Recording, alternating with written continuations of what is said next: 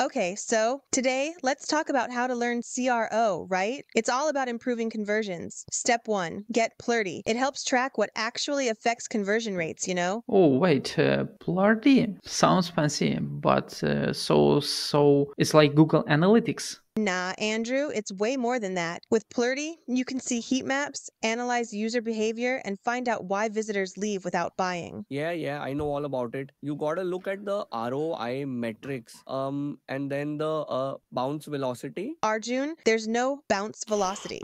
I think you mean bounce rate? Right, that's totally what I meant. Anyway, you gotta look at those click-through conversions too. So should I care about bounce rate or velocity?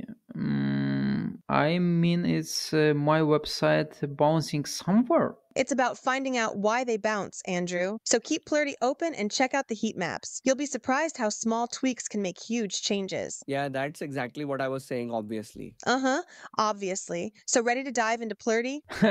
Only if John promises not to teach me about bounce velocity.